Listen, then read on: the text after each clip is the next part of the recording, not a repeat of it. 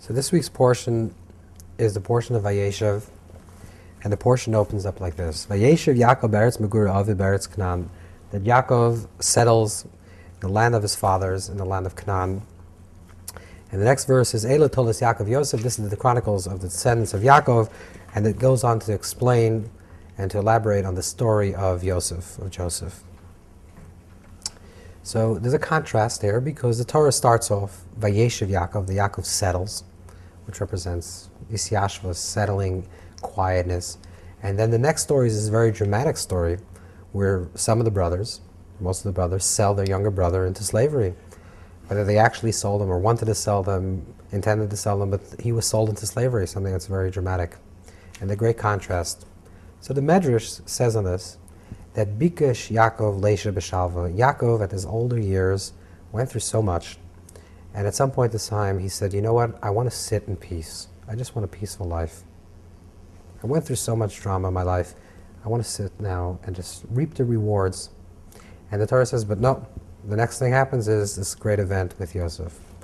So let's see what the Zohar says on that. The Zohar says like this, that Vayeshev Yaakov Be'ershava, Yaakov kama savel bishin al bishin tadir, that Yaakov constantly is suffering, one suffering after the next suffering, and he wants to settle and he wants to be in peace, and that is only achieved at the end of his life.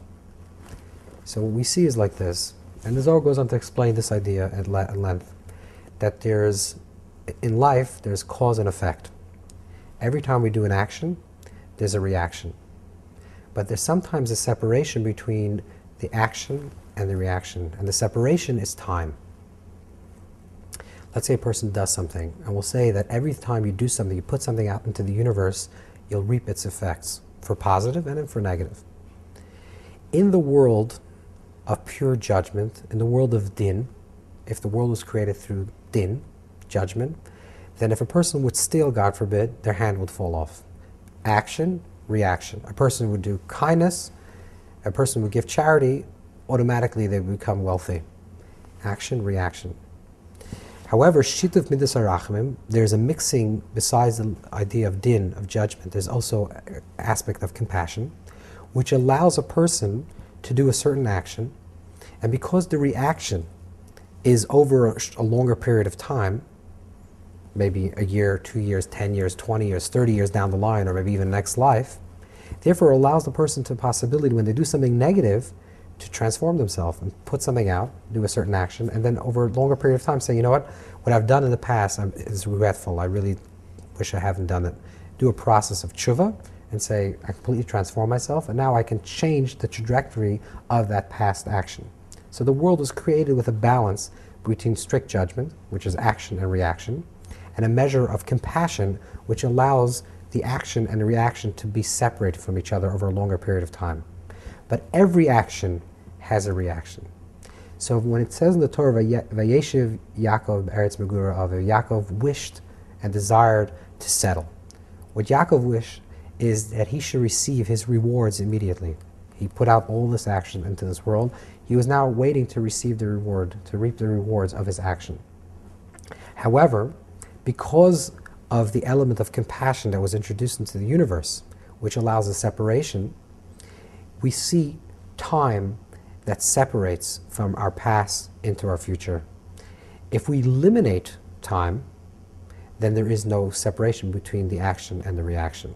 But when we live in a consciousness where there's a separation of time, where the past, present, into the future, that creates a separation between the past and the future. That's a positive thing. That's a positive thing, because then we know for certain that our action has a reaction, but we learn the art of being patient. So you do something and you say, but where's my reaction? Wait, just wait. If you don't see it today, you'll see it tomorrow. But every action will have a reaction. This is what the Torah is trying to teach us, and according to the Zohar, this is what the Torah is trying to teach us in this week's portion, the art of learning to be patient and to wait to see the results. This is also reflected also in the month, the consciousness of the month, which is connected with the Sagittarius, which is Keshes, which is a bow, which is you pull back an arrow, and then the arrow flies. So when you pull it back, There's a process of you go further in one direction, then it goes in the other direction further. That's cause and effect. But you only see the effect when the arrow hits its location. So there's a process of the state between the pulling it back and releasing the arrow, and when the arrow finally gets its place. That's the idea of action and reaction, but the point is to learn the art of being patient. And this is what we also see in this week's portion with regards to Yosef. Joseph, the story of the narrative of this portion is dealing with Yosef. Yosef is sold into slavery, and he has a dream. And his dream is that he will become king in some form, and he's not really certain of what. He's sold into slavery, and he does finally become the Grand Vizier, or becomes second in command in the entire Egypt, which is the great superpower of the ancient world. The question that everyone asks is, how come Yosef doesn't send a messenger to his father to say he's alive? He loves his father loves him. Why does he send a message to say that, hi, I'm alive, I'm now the king, or the king in Egypt? Why doesn't he do this? Why doesn't he go tell his brothers that he's alive?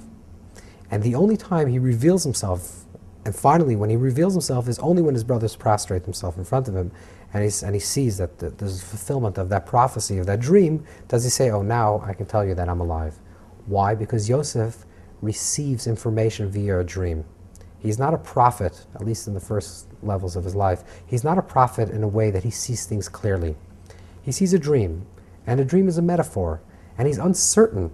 He's a Bala Chalomis, he's the man of the dream. He's uncertain which part of the dreams, when would they be fulfilled, and how would they be fulfilled. So when his dream is being fulfilled, he doesn't want to mess things up. He wants to be patient, and he wants to wait for the dream to be completed. When he finally learns that, the art of being patient in his life, action and the reaction is finally at the end of his life, or a later period in his life, when he sees the fulfillment of his dream, then he says, I'm Yosef, and where's my father? And that's the art of learning to be patient and to see the results of your action over a longer period of time.